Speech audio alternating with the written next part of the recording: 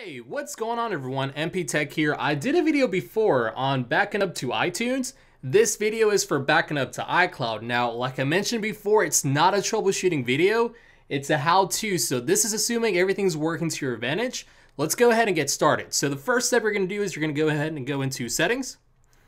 And once you're in settings, you should see something that looks very similar to this, of course, but you're going to scroll down just a little bit until we get to iCloud. So once you select iCloud, if you haven't already, it will prompt you to go ahead and, type in or create a new email address. Now, for the sake of the video, I am gonna have one where it's being recorded here, but I also have one where it's being on screen as well. So just in the event you guys can't see this very well, I do have a backup plan in terms of on screen. So all of this is essentially your iCloud settings. So we have your email address, which I've of course blurred out. You have your amount of gigs you can actually use to save your stuff. And the biggest misconception is that people believe this stuff here is what you turn on will be saved onto your iCloud backup, when in reality, it isn't. What this is, it's actually what's being synced onto iCloud. So the best example I can give is, imagine in your bank account, you have $10. Now, you do have $10, but you have $10 in your bank account. You don't have those $10 physically in your hands, but you do have $10. Same concept, or at least somewhat the same concept when it comes to your iCloud syncing.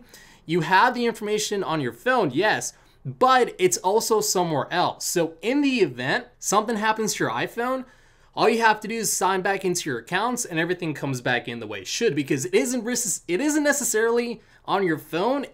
The majority of the backup information saved somewhere else. So all of this is what's being synced. So you have a majority of your stuff on here. Once you've got it turned on, it's saved somewhere else. So, just like I mentioned, in case something happens, you can bring it back on there. Now, for your backup, to start the backup, you scroll down a little bit to where you get to backup, you hit it, and it'll give you a time estimate of when the last backup was. If you haven't done one before, 9 times out of 10, it'll say backup is never. So there's essentially two things you want to make sure is important. One, I would recommend you have iCloud backup turned on, because just like it says, it automatically backs up your information. So that in the event that you'd never go into these settings ever again, that's fine, because what it does is whenever you got your phone plugged in to charge at night, and it's connected to Wi-Fi, it will automatically back up. That way, in case something ends up happening that's out of your control, your information is saved somewhere. Now, in terms of what is actually being backed up, let's go ahead and go back out. And you'll scroll up just a little bit. And in this section where you have storage, go ahead and select it. You have total storage and available storage. So your total storage is essentially the amount of storage you have by default. So everyone gets 5 gigs for free, but if you want to buy more storage, you can. The additional storage sizes go anywhere from 50 gigs up to 1 terabyte, and there is a monthly fee for having more storage. Available storage is the amount you have left. So let's say you have 10, you started off with 10. 10 is your base amount. Your available storage, let's say your backup takes about maybe 6 gigs. You have 10 minus 6, your available storage is 4. So that is what you're looking for in case you end up getting an error message that says you can't back up to iCloud. Just make sure you have enough available storage. So what you do is go ahead and go into manage storage. And here you have essentially all the devices that are saved onto that email address. So I only have this one. So we'll do this iPhone. And you'll get an error message, not really an error message, but you'll get a heads up that the last backup was never. Your backup size that was backed up on that day, since I never backed it up, it's gonna be 0. But my next backup size, it's 702 megabytes. So this is all the information that is being saved. So if I decide, you know what, I don't care about YouTube. Yep. Yeah, it's not letting me turn it off right now, but ideally, this is where you would go to turn things off. So once you've got it turned off, this number should go down, and this gives you a heads up what is going to take up the most storage.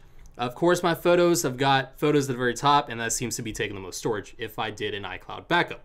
So go ahead and go back out.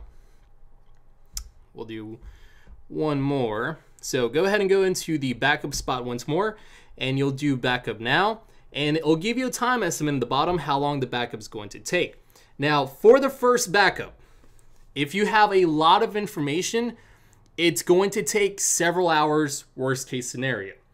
Now, for the second time you start doing backups, or the third, or from here on out, the backups at that point don't take much time. Now, another thing I want to mention as well is that under your storage, in the event you start running out of storage, like now, for example, we've had 700 megabytes being backed up. So now we went from 5 gigs total. Now we only have 4.3 gigs to work with. So once I go into my storage, it won't show anything on there yet because my backup isn't complete, of course. But in the event that you're trying to do a backup and things aren't working out because you don't have enough storage, what I would recommend is manage storage. And in case you have two devices, like one is, let's say for example, you're trying to do a backup that is 4 gigs. You have 3 devices. You have the one you're trying to back up. Then you have 2 others.